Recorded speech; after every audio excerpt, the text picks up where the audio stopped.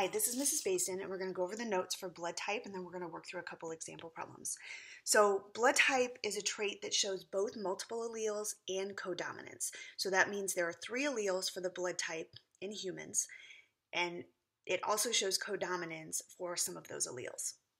So you can be blood type A, blood type B, blood type AB, or blood type O. And then the 3 possible alleles you could have for blood type are IA, IB, and I. And then IA and IB are codominant, little I is recessive. So there's a couple different combinations you can have here. So if you are type A blood, your genotype is either IAIA or IA little I. If you're type B blood, your genotype is either IBIB or IBI. If you're type AB blood, your alleles are IAIB. This is the one that shows codominance. And then if you're type O blood, then you are little I, because the I's are recessive. So the only way you can show type O blood is if you have 2 little i's. The other thing we have to look at for blood type is something called antigens and antibodies. So an antigen is something that a molecule produces. It's a molecule that's on something that's in your body, on a cell or on a substance in your body that lets your immune system know its status. So if a cell has an antigen on it, your body will either recognize it as something that's supposed to be in your body, or it will recognize it as something that's not, and your immune system will attack and destroy it. So for blood type A, you have what are called A antigens. So they're little markers or flags, whatever you want to think of it as, around that blood cell that say, I'm a type A blood cell. Your body then produces antibodies against B antigens. So if you try to give someone with type A blood, type B blood, your body's going to attack and destroy that type B blood because it looks and destroys anti-B. If you have type B blood, you have B antigens, and your body makes anti-A antibodies. So the same thing is true for this, only in the reverse situation. If you try to give someone with type B blood, type A blood, it's going to attack it because it has antibodies that will target those A antigens. If you have type AB blood, you have AB antigens and no antibodies. So if you have type AB blood, you are called a universal recipient because you can take any type of blood because your body doesn't make antibodies against any of it. If you're type O blood, you have no antigens, but you have anti-A and anti-B antibodies. So for type O, we call O the universal donor, so it can be given to anyone, but it can only receive from type O. Because if you give it type A, type B, or type AB, your immune system will attack and destroy those cells. So this is just reinforcement of what we just talked about. We said IA and IB alleles cause those molecules or antigens to form on the surface. The antigens are recognizable by your immune system.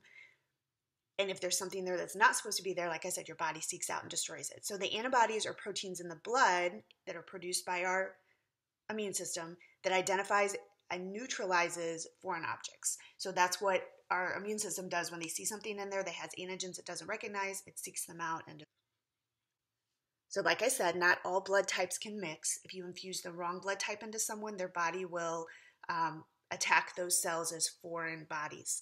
So if you have type B blood, it produces anti-A antibodies, which will attack A antigens, which would be present if you tried to infuse type A blood.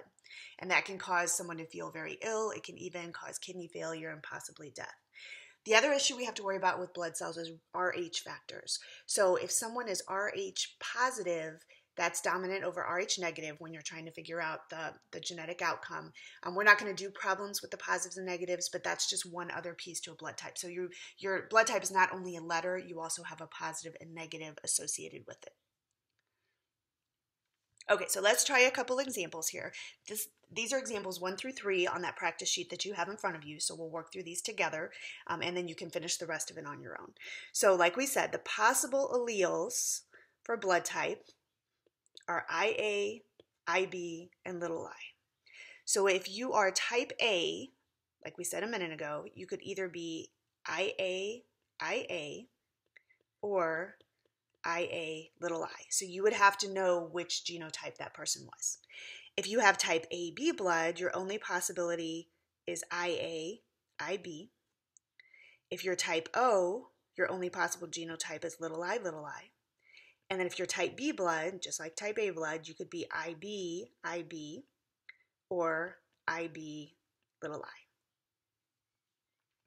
Okay, so once you have that down, now you can work a couple practice problems.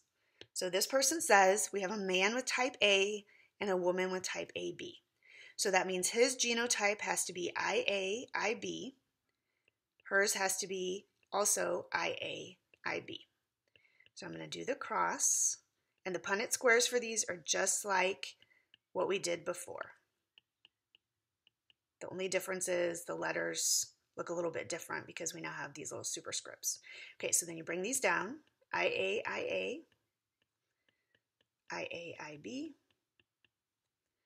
IA, IB, IB, IB. So my possible genotypes are IA, IA, IA, IB, IB, IB. So 25% IA, IA, 50% IA, IB, 25% IB, IB. Okay, so then you have to translate that into what their blood type would actually be. So if I have AA, I'm going to have type A blood, so that's going to be 25%. If I have IB, IB, that's type B blood, 25%. There's no type O blood. And then IA, IB is going to be type AB blood. Okay, let's try one more. So on this one, a man has type B blood. Now on your practice sheet, this is labeled weird. So make sure you change that so that it makes sense, because what it's using is a different notation system that we're not using anymore. So we're going to use IB, IB instead of big B, which is what I think is on your sheet. And then if she has type O blood, her only possible genotype is little I, little I. Okay, so if we look at this cross, IB, IB, little I, little I. All of their offspring can only have IB, little I. So this is going to be 100% IB, little I.